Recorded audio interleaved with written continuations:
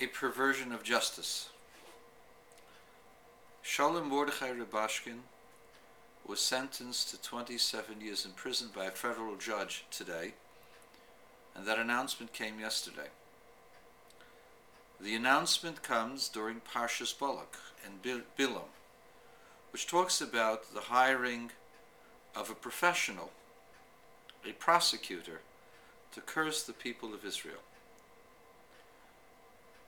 And initially God tells the prosecutor, don't get involved, for the people are blessed. But the prosecutor, Bilam, is insistent.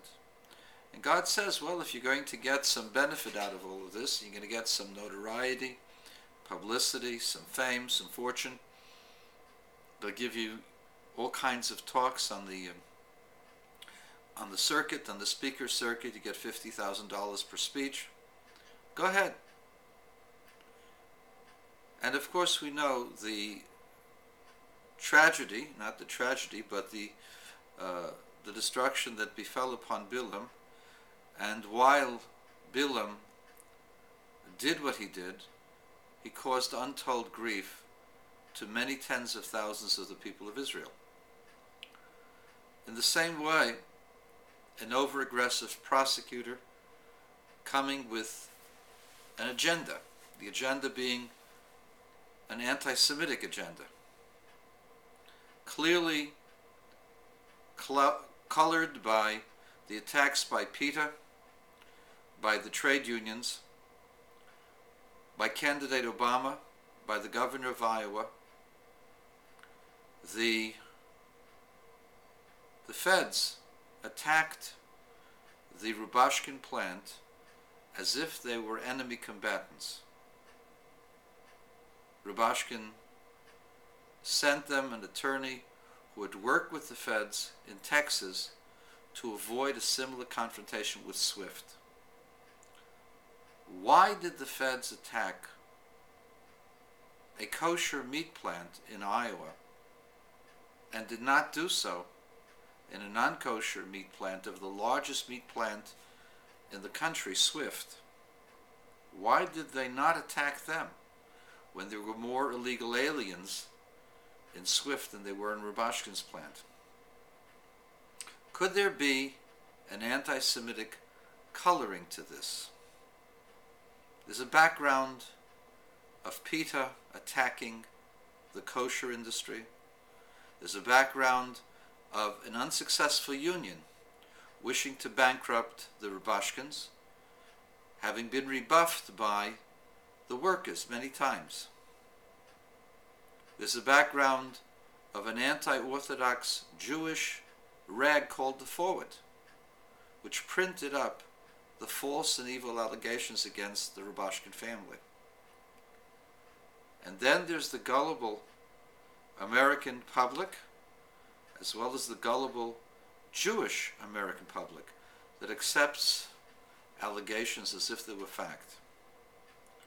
The truth will emerge in the future. Somewhere in the future, someone with the courage of Emil Zola, who will not be Jewish, will accuse the federal prosecutors in this case of corruption and bias, prejudice, anti-Semitism, will accuse a federal judge of incompetence, hatred, bigotry, and a sentence that is beyond the guidelines for sentencing, beyond anything that had ever been handed down for such accusations. The crime that Rubashkin was accused of in business standards is a joke. He was accused of not illegal alien hirings because they could not find anything that stuck, because they did evaluate the documents. If people got through, it's because they had good forgeries. And according to American law, if the documents look right, you have to hire them. There was no juvenile workers there. They were completely exonerated in those charges. There was no cruelty to animals. Everything was done up to the standards of the American Health Department.